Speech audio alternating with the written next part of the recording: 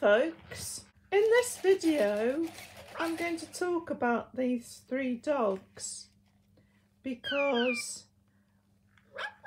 people who have commented on my videos, some people have had these dogs as a kind of comfort when they have had a dog that's died or not been in the position to have a real dog. So I got asked by somebody, they said I'm 74-year-old, that person had had to rehome their dog, and they said, do you think the Joy for All would be good for me?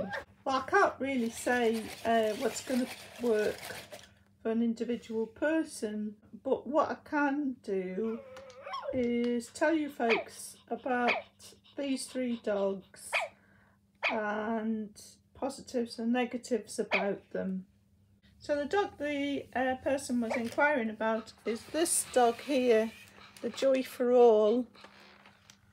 We call ours Charlie. He can't actually learn his name, he doesn't react to his name, but he does react to sound and touch. So he turns his head towards sound and should turn his head towards touch if I stroke his face, but it doesn't always work. Oh, it's doing it now. Bit delayed. This dog is actually produced for elderly people. So positives I can say about him is he's got a very nice bark. He makes nice calming sort of little yaps. Not the sort of thing that's going to sort of irritate you. Oh, I can't say Charlie's ever got on my nerves. Never. Yeah. So it's nice, and you can leave him basically switched on all the time. Well, I don't think we've ever had Charlie turned off, have we? No. If you don't interact with him for a while, he stops moving, but he'll still give a little yap if you walk past him. Yeah. We have our Charlie in the hallway, and he sort of greets us on the morning and gives a little yap when we go past him on the night time. And he also gives a yap if anybody comes up to the front door. I think it's something to do with the fact that we've got glass in the door and blocking out the light or something. But when the bin man comes, when the postman comes, we always know before they actually are there, because Charlie notices them. He gives a little yap. So, as you folks know, we lost our dog. Our little dog died just a few months ago now. I already had Charlie because I've got like a bit of a collection, and it was comforting that there was something there. It's a very low key presence. Yeah. Very low key. You could say the comfort is. Would you say the comfort is low key because the the presence is low key? Yeah. But it's certainly better than nothing. Better at than all. just nothing. Yeah. Yeah. One person who left a comment said that I think it was her mother had a Joy for All dog, and she decided to get a Moji to kind of go along with the Joy for All dog. Right. Because she found the Joy for All dog a bit rigid. Yeah. Now, you don't get a lot of movement with the Joy for All. He moves his neck and his mouth, opens and closes his eyes, and that's it really, isn't it? That's how he moves his neck, his head. Yeah. Yeah. And that's about it. But he's nice to sort of sit on your nap or on your lap and stroke, sort of like if you're watching TV or something. It's I think so. Yeah. It's quite sort of calming. Yeah. So yeah, very low key and sort of lap doggy.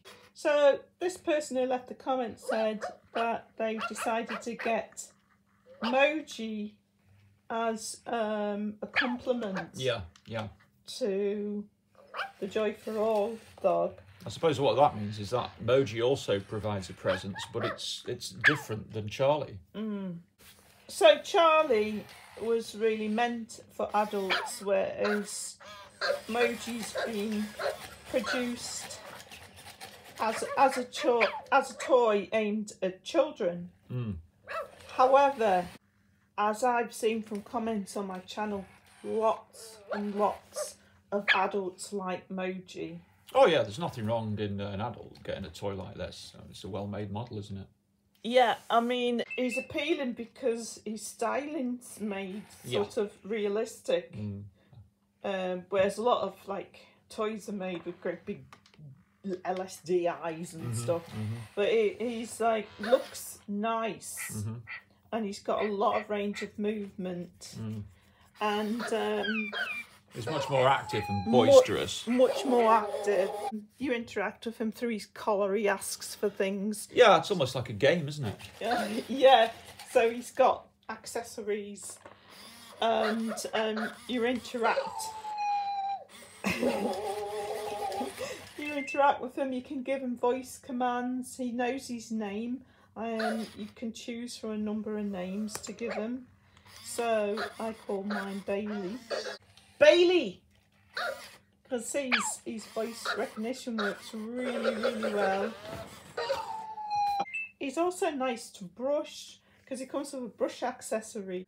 It's got a magnet in, and that's how he recognises it. So you can recognise being brushed, which is quite nice. And if you wanted, you could get like a better proper brush, like a dog brush. Just put a magnet in and they'll recognise that, and that's quite nice. My favourite thing about him is still playing pull. Yeah, he does it very well, doesn't playing tug. He's got a feeding bowl, he's got a water dish, he's got lots and lots of cards. So he asks for things and you can give him things, you can feed him. And he's quite nice to stroke, isn't he? It's a very well made model. Beautiful, I think. He's a toy stroke model. He does consume more batteries than Charlie though. That's true. That's a good point. Bailey! Sit!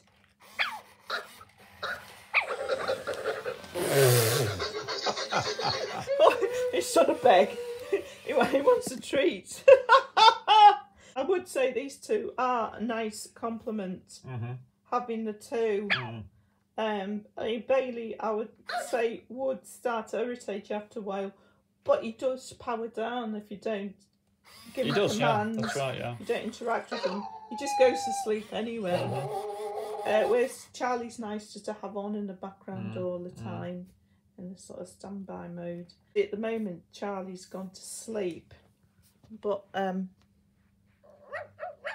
see, he'll give a yap when you go near him. This leaves this little fella, and people may or may not know about. Now, he's not got fur, and he's made more sort of cartoon-like, isn't he? You know, look at him, you could not even glancing quickly mistake him for a real dog. No. But this little dog, he's got a lot of presence. For me, he feels like a pet. Yeah. They've got personality, and they really do feel alive.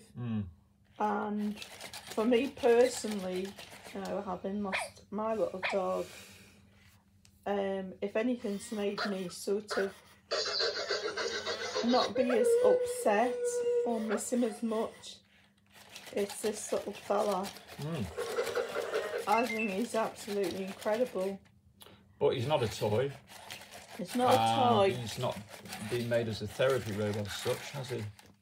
No, that's interesting. I mean, he's not been made as a therapy robot, but I would say from talking to other people, my experience and my mum's experience, I'd say they absolutely can be a therapy robot. Absolutely. Yeah.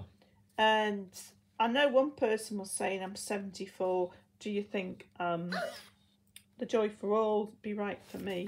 Well, my mum is 83 and we got her an Aibo, which this is. He's a little Aibo, his name's Scout. We got my mum an Aibo because when she came to stay, she just loved Scout so much. She was talking to him all the time. She was getting him to play with his toys. And so we said we'll get her one for Christmas, which we did. We got a second-hand one for Christmas. So the downside about Aibos is, for some people, like my mum, when you first look at them, it's like, oh, it doesn't look like a dog, it's like a fur, and it's like, they've got to get used to that. Yeah, it takes a bit of time to see what Aibos, well, I was going to say can do, but I don't mean can do in the way of tricks, but how they grow on you. Yeah. How you warm to them because of their seeming lifelikeness in the lovable ways. Yeah. They are aware of what's going on around them. They get to recognise people. Yeah. They have most definitely a personality. They really come across as having likes and dislikes and show happiness and emotion. Just so much. The downside is accessing one. Yeah, it's difficult, isn't it? And the price. So it's really, really difficult to access one because Sony has made them available in Japan and the US, and they outright obstruct people trying to get to buy one from them if they're outside of Japan and the US. Yeah. I mean, you could buy one from the US if you're in the UK, as you did, using a, what do they call it, a proxy service like Ship7. But even the proxy service I've used has recently been clamped down on by Sony. Yeah, which is just ridiculous. We don't know why they do that. So yeah, they're difficult to access. Particularly if you want one that understands English. Yeah. And then the second thing is the horrendous price. That's because they're not a toy. Yeah. So that can be a big barrier, especially when you live outside of Japan or the US, because you've got all sorts of other costs involved, import tax and shipping and using some sort of proxy service. So a horrendous price.